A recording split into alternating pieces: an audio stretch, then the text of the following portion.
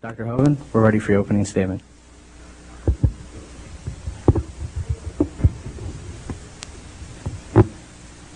Did I get it?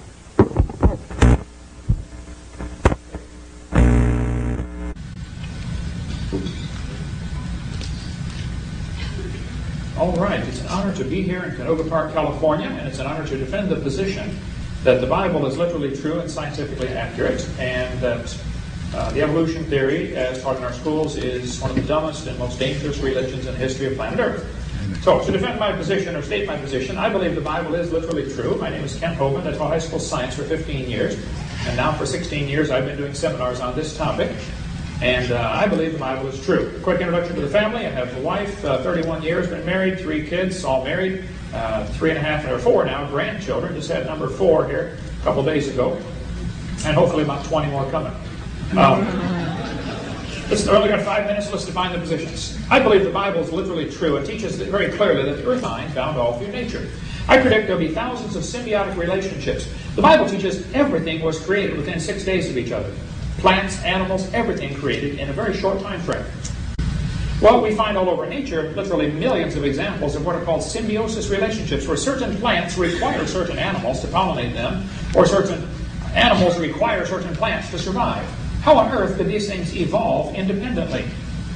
The evolution theory has a hard enough time getting anything to evolve, not to mention the fact that there is no evidence of anything ever evolved. We don't ever see anything change. Dogs produce dogs every time. But yet, to get them to evolve symbiotically is absolutely ludicrous to believe something like that can happen. I predict, based on the Bible teaching that it was made in 6 days, there will be limits to the variations. The Bible says they're going to bring forth after their kind. And that's exactly what we see. Sure, you get a lot of varieties, big dogs and little dogs, but you never get something other than the kind. So that's the prediction. Lots of different varieties out there, but clear limits. And a 5-year-old can tell you if that's a dog or a whale. I mean, they know the difference, okay? I predict, based on the Bible teaching, that there will be a purpose to life, a reason why we're here. Based on the assumption that the Bible is true, I think we can make the prediction that there will be non-material things in this world, things you cannot put in a jar and hold, things like love, sense of justice, mercy, innate knowledge of right and wrong, a conscience, and absolute truth. How would any of those come about via an evolution theory, with the evolution process? Okay? I predict there'll be a way to find the will of the Creator. The Creator of this universe left behind information that we can find Him and find what He wants us to do. Maybe there'll be messengers that He'll send out, like prophets and priests and preachers and evangelists. Maybe there'll be a book that He leaves behind. And I take this book right here, the Bible, to be literally true. I think Genesis is historical fact. It is not mythology, as some people would teach. Okay? I predict there'll be an afterlife and an accounting one day to stand before God. The Bible teaches before the flood came, the people lived over 900 years. That's what the Bible says. Now, based on that, I think that is historically accurate. They did live to be 900 years old. We can make some predictions, okay? I would predict that we'll find lots of legends of a creation story in cultures all over the world that have no influence by Christianity. And I predict we'll find evidence of cultures teaching about something what is called the Golden Age, when people used to live to be nearly 1,000. And sure enough, that is precisely what we find as we search through history and ancient cultures. They taught that there used to be a time when man lived to be a really, really old age. I predict there'll be skeletons found of people showing signs of great age, such as larger brow ridge and larger jaws. People that lived longer before the flood probably got bigger. I predict there'll be biological problems today, like wisdom teeth, which is often a problem for 60% of the American population anyway, because that's evidence man used to be larger, and you needed that last tooth to come in by the time you're 18 or 20. It's not evidence of evolution, it's evidence of design that is degenerating. Okay? I predict there'll be a universal longing for things to be restored to the Garden of Eden conditions. What difference does it make if you believe in evolution? Well, if evolution is true, how do we tell right from wrong? If evolution is true, death brought man into the world. If the Bible is true, man brought death into the world. These two views are polar opposite. Somebody's wrong. We'll find out today. Thank you. Mr. Callahan, you have the floor. Thank you very much. I want to thank Dr. Rasmussen for allowing the debate, and everyone on the staff has been very helpful and pleasant. Tim and Charlie and Roland Jr. I want to thank Dr. Hovind for answering my letter on his radio program and inviting me to debate. Also speaking with me on the radio show. And I've enjoyed listening to his radio show and his sense of humor. Genesis, history or myth? I would say that it's neither history or myth. But before we address that issue, I have some low tech here compared to Dr. Hovind's high tech. Does anyone know what this is? Anyone want to take a guess? Well, this rather evolved, sophisticated skull over here, that's a modern human skull here. Can everyone see it pretty well? And this is a female skull of a modern human. And this skull over here, which is like very brutish and primitive looking, well, that's also a modern skull, but that's a male skull. So women, if you ever thought you were living with a caveman, that's evidence. All right. Now Johnny Carson would have a little joke about that. Joke not going over as well as he thought.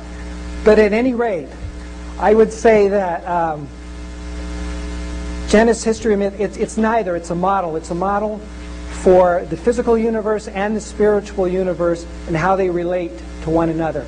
And they correctly identify God, Satan, and man and many of the important relationships between the three. And through the ages, and especially in our modern time, this is an age of reason we're living in, which you all know, and you've all learned of the scientific method, observation, reality theory, and we've progressed a great deal in our knowledge of the universe and of science. We wouldn't be able to go to the moon or send spacecraft past the outer planets or detonate nuclear weapons if we didn't understand science very well in the physics.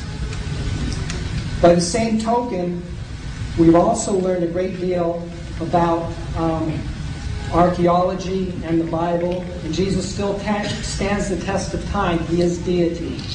He's God. And I'm sure all of you are very familiar with Josh McDowell's famous book, Evidence That Demands Verdict.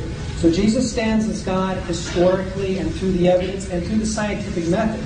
But by the same token, we have learned a great deal about the universe. And we know now that the universe is pretty much what secular scientists say it is. It's billions of years old, and it contains billions of galaxies, and so forth. And we evolve, just as secular scientists say.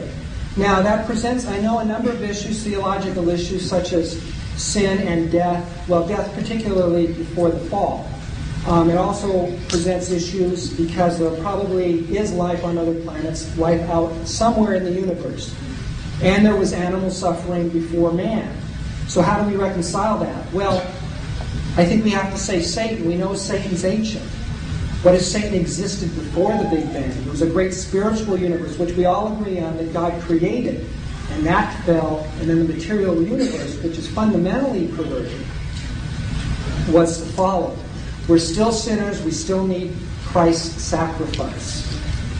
Now, before I go on, let me give you a little bit about my background.